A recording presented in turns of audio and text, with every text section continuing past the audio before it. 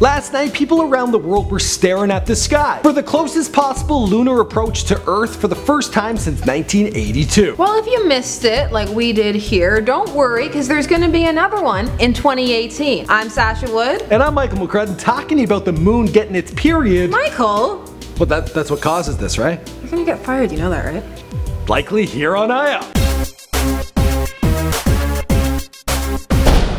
If you guys get a chance to see this blood moon, who were you looking at it with? Let me know the details in the comments down below. This blood moon was in fact unique, as it was also a supermoon. While the next eclipse may be in 2018, the next combination of supermoon and blood moon won't be until 2033. When a full moon or a new moon makes its closest approach to Earth, that's when you get a supermoon. Although still about 220,000 miles away, this full moon will look bigger and brighter than usual. NASA scientist Noah Petro, head of lunar reconnaissance, was very excited for this event because he was hoping that it would reignite interest in the moon. He claims that the difference between viewing a regular moon and a supermoon is like that of a man to Clark Kent or Superman. Now I kind of feel bad for this scientist because for the hour this whole eclipse was happening, well, it was really cloudy, especially in our hemisphere. On top of that, NASA, they made that big announcement today about finding water on Mars.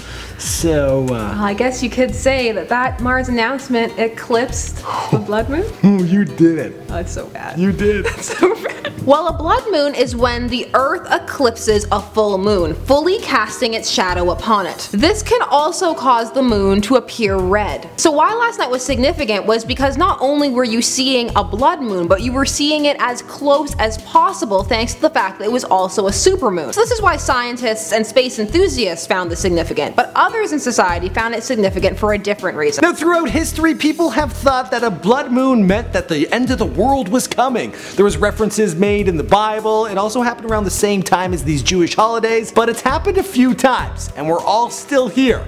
So I think we're good. Unless it's a foreshadowing of when I'm about to lose my job. I don't even know what to say to that. Let's just hope I'm here tomorrow. You will be. Don't worry. I'm Sasha Wood.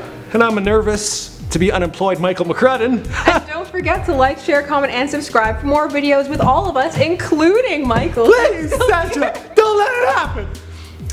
Catch you guys next time.